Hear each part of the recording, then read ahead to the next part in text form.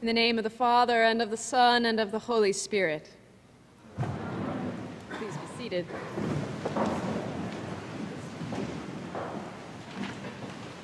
In case you noticed from the collect this morning and some of our lessons, Psalm 23 and the gospel we just heard in particular, today is what church people call Good Shepherd Sunday.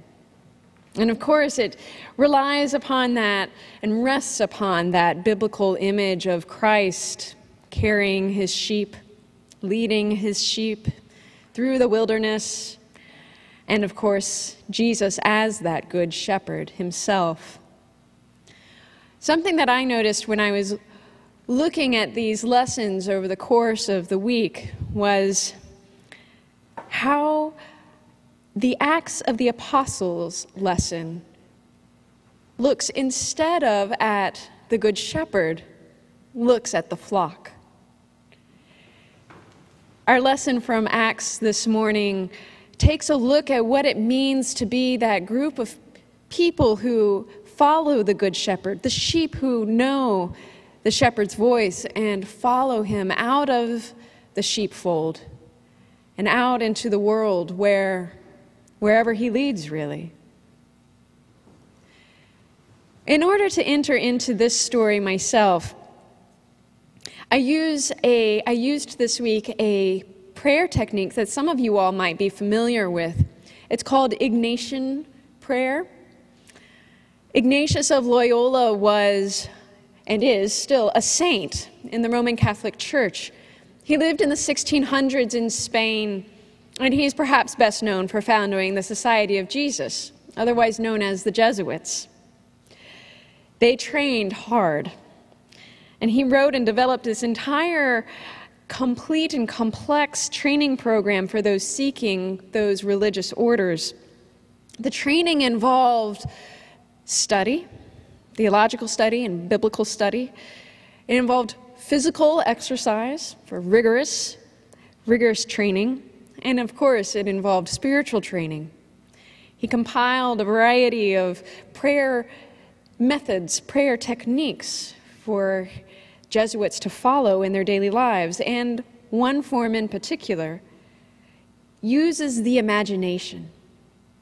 Uses the imagination to enter into those Bible stories that we hear over the course of our lives and over the course of the lectionary cycle.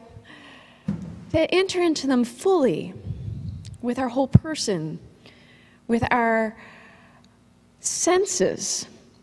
One listens, first of all, to the story, and then one tries to imagine, closes one's eyes and tries to imagine, what do I hear?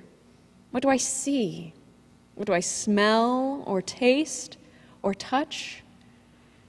How do I feel emotionally, even?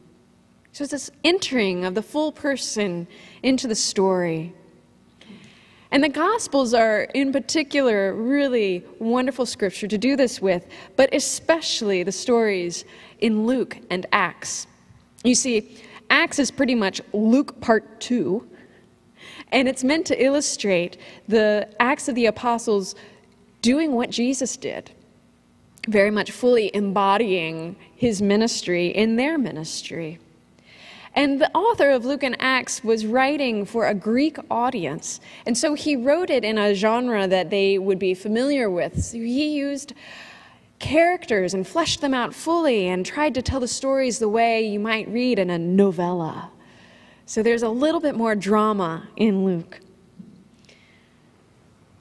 So I entered into this story, and I ask you to join me in this fictional character that I have created and listen to a little bit of her story as she encountered the community of the risen Lord. My name is Lucretia. I was born in Jerusalem under the reign of the Emperor Tiberius Caesar. The city was saturated with a mix of Jewish practices and Greek and Roman culture. There was worship in our temple, Shabbat each week, and high holy days, and these were all celebrated in the midst of Roman coins, Roman soldiers, statues of Greek and Roman gods. At home and in our synagogue, I heard Aramaic. In the market, it was Greek spoken and bartered in. Well, I married Bartholomew, and our marriage was filled with joy. Our home quickly filled with children to the delight of our parents, and things were good. But one day, Bartholomew was struck ill. Then my parents, his father, one of our children, they all died, and quickly.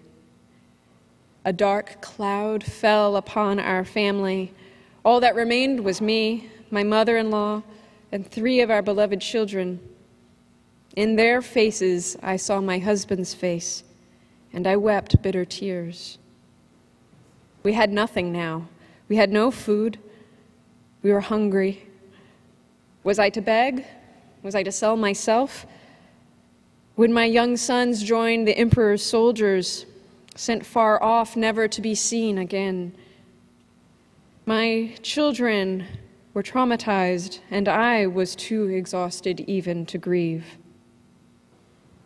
But in the midst of that darkness entered a woman named Chloe. She came from a group of people who called themselves followers of the way. She was our light.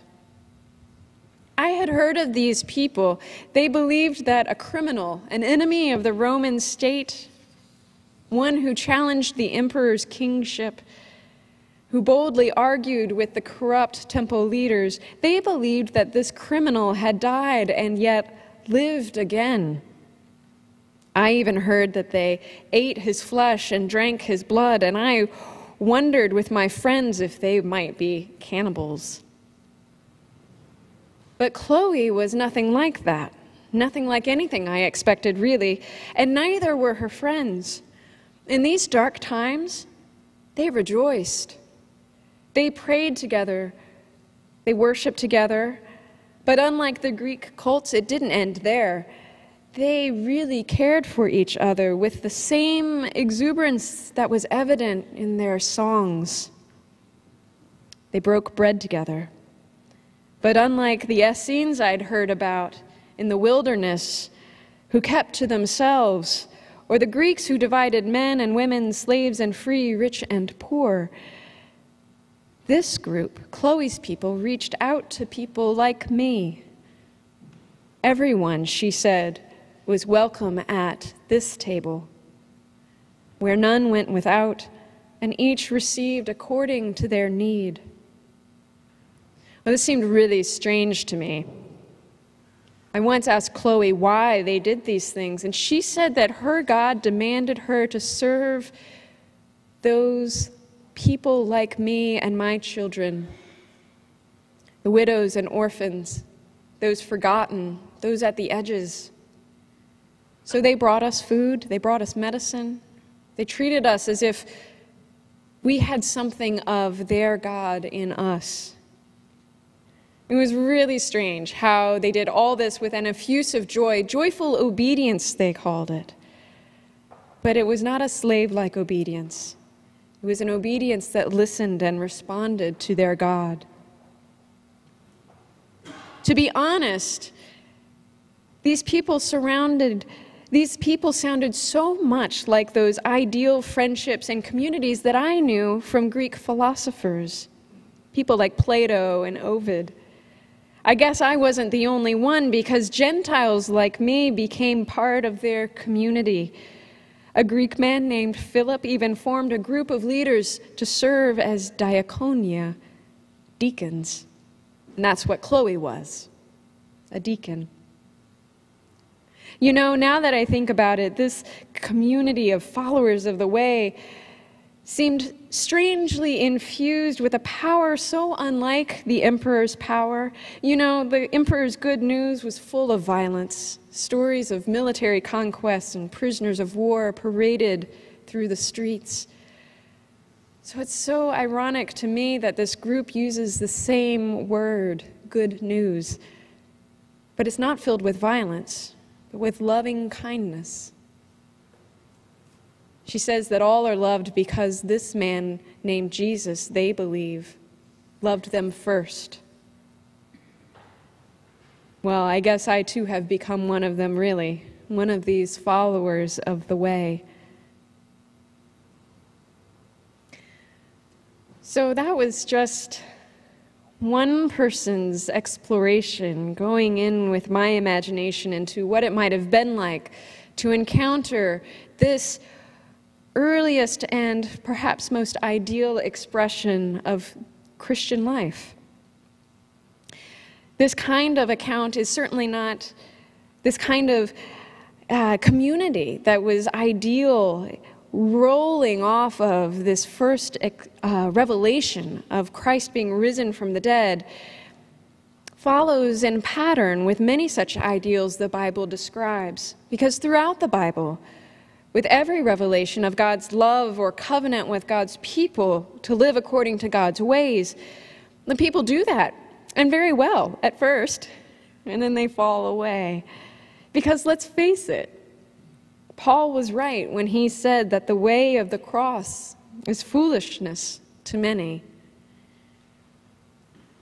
Last week, the writer Rachel Held Evans reminded the clergy of this diocese that, well, the Bible is kind of weird. And we have to hold on to that weirdness, and because being Christian is, well, weird sometimes. And we see that illustrated in the idealism of this story that is so, at once so beautiful and terribly uncomfortable. I don't know about you, but it makes me uncomfortable, and I feel like that's what the gospel calls us to be, uncomfortable. But this ideal is God's ideal. It has a claim on us, on you and on me, and it is reborn each generation in a new form and in different churches all over the world.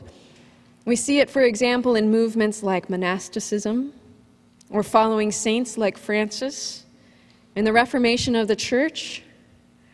And this morning at the 9 o'clock service, we heard about how it is born here in St. James's in our very own Children's Center, how we give back from what we have so freely received from Jesus, that beauty and that grace and that love, we give it back.